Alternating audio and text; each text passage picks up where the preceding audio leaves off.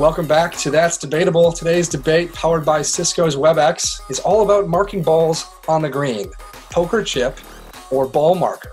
We've got Josh Burhow, a Vikings fan, going up against Jonathan Wall, a Cowboys fan. Now, both of you, when it comes to the NFL debate, are both wrong. It's all about the Packers, but this is all about golf. Yeah. Jonathan, you are the higher seed. Would you like to go first or second? I'll go first. Why not? All right, let's hear it. 60 seconds. You know, I thought about bringing a poker chip on here and using this guy right here to burn it in defiance. Then I remembered I don't own one of these abominations. Here's the deal with the poker chip, unfortunate as it is. Whoever was dumb enough to think up that a poker chip would be good to be marked for your golf ball, they deserve to be excommunicated from golf. For starters, they are the size of a manhole cover.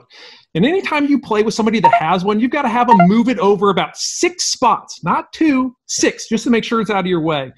And oh, by the way, if they happen to mark before you and you're chipping from off the green, oh, sorry, man, I'm sorry that your shot that was going to go in the hole missed because it hit a house on the way there. The poker chip is the yellow Hummer H2 of ball markers. It is tacky, it is pointless, and it has no place on the golf course. Wow. But here's the deal. It can have a place in your golf collection. Just please don't bring one of these things to the golf course. It is going to ruin your playing partner's round. All right. You have summed it up pretty well. Josh Burhow, you're an avid poker chip collector.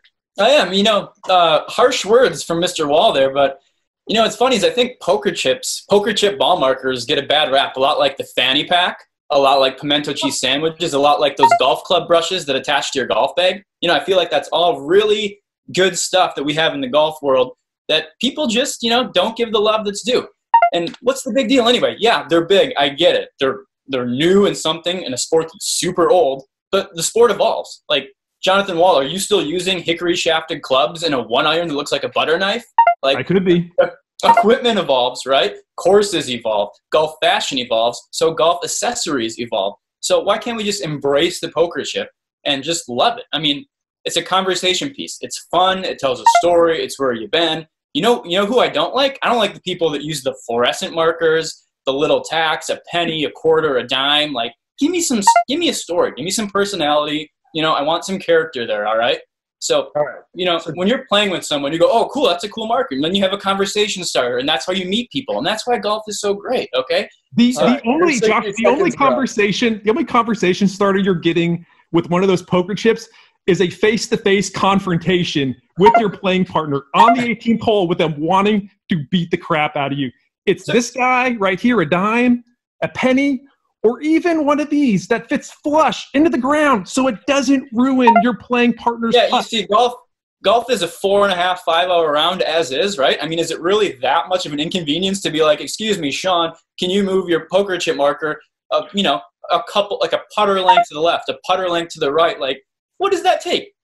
12 seconds? Oh, I'm sorry, you're not going to play under 4.5 hours today, all right? It's going to be more than one. It's probably going to be at least 2 to 3 given the same size. There we go. Right there. You just proved my point. That sounded like a bunch of bricks falling on the ground. See, and that was probably, like 4 or 5 poker chips right there? I mean, it couldn't have been that many. Like 20. But see, look at that little clank. It's a symphony, all right? You can't get that from anything else. Just like your irons like clanking in your bag as you're walking down the fairway, you know that? It's also as thick as a sandwich. All right. Both of you done great. Both of you were very close. I gotta say, I don't know if I totally agree with poker chips as a symphony, Josh. And for that, I'm gonna go with John Wall. We'll move on. The man of the ball markers in That's Debatable, powered by Cisco's Webex.